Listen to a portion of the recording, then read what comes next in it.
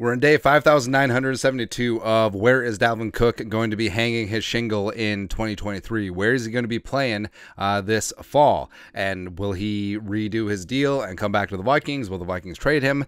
In the unlikely event, if the Vikings cut Dalvin, where will he sign in free agency? Well, there's a new wrinkle, new shooter, as it were, as the Denver Broncos may have entered the picture. So Mike Kliss, a longtime beat reporter in Denver, very, very respected, very dialed in.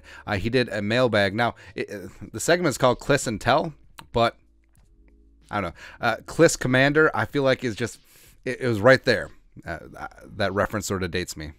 Anyways, so Mike Kliss, when answering a question asking about the running back position, this way said, "Know this, there's no way the Broncos trade for Cook. Or at least not with a restructured contract agreement. Cook is due to make $11 million in cash this year with a cap hit of $14.01 million. The Broncos, after leading the NFL in free agent spending this spring, only have $11.7 million in salary cap space. The Broncos also have traded away too many draft picks over the past 2 seasons.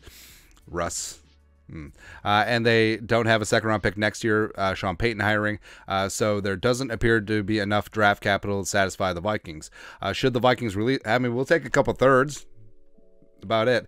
Should the Vikings release Cook, and that seems to be what the multitude of interested teams are waiting, then maybe Broncos general manager jumping George Payton, know him, who was part of the Vikings front office team that selected Cook in the second round 2017 draft, makes a phone call. Now, Kliss is not saying that the Broncos are interested in trade, like a number of teams, like rumored to be the Dolphins, and also reported to be the Jets, the Broncos, the Cowboys, nailed it, as well as potentially the Bills. But it is important, and we'll get into why in a sec. But the Broncos, yes, jumping George Payton, former assistant to the regional general manager of the Vikings, became GM of the Broncos, and Sean Payton.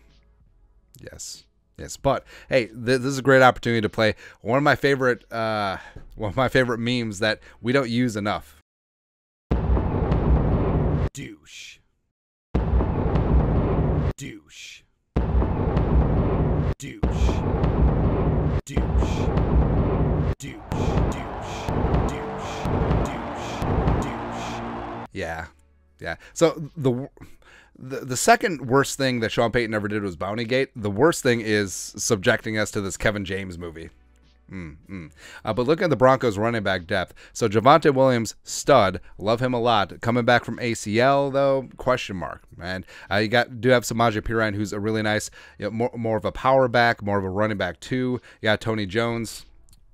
Maybe change his name to Tony Jones. I don't know. Tyler Batty, he's a baddie. Jaleel McLaughlin, I don't know. And then you got Burton, the fullback. But yeah, the running back room leaves a little bit to be desired. And adding a guy like Dalvin. Also, Kliss mentioned potentially bringing in like Mark Ingram or Zeke Elliott or whatever. So at that point. But again, it's important because this interest is potentially out there if the Vikings do cut him. Now, this could potentially drive up a little bit of demand because if there's several teams out there that would be interested in Dalvin, if the Vikings do end up cutting him, that could actually increase the trade value for teams that would be willing to trade for him. So the Dolphins, Bills, Jets, and Cowboys, if they're just banking on waiting out the Vikings and waiting until Dalvin's a free agent, then they can sign up a new deal and not give up any draft capital.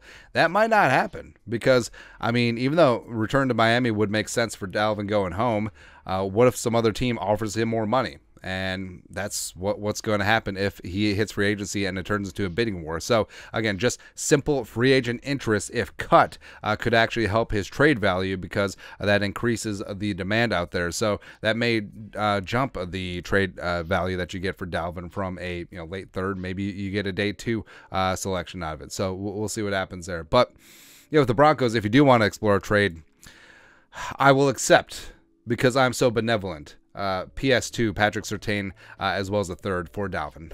I will do that for you, Broncos fans, because I'm looking out for you. That's exactly what happens, man. But your thoughts are thoughts. Reportedly, the Denver Broncos would have interest in Dalvin if he was cut. Let us know your thoughts and our thoughts in the comment section below. Subscribe for daily Vikings takes. Want to support the work? Put a little something in the Venmo. But until next time, Skull Production Value.